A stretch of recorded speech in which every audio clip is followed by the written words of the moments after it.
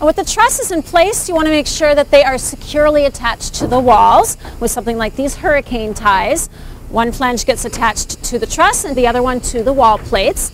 Now all of these connectors are galvanized with a zinc coating for protection against corrosion, and these actually have double the amount of zinc, so there's extra protection.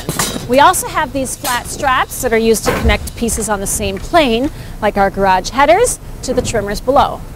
And of course, they've been using lots of different hangers for our roof trusses, floor trusses, and beams.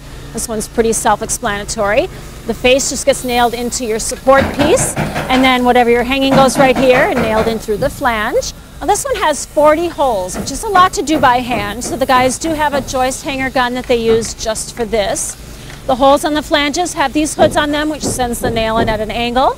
Kind of handy if you have some framing nearby. And the holes are also offset, so you're not going to have nails running into one another.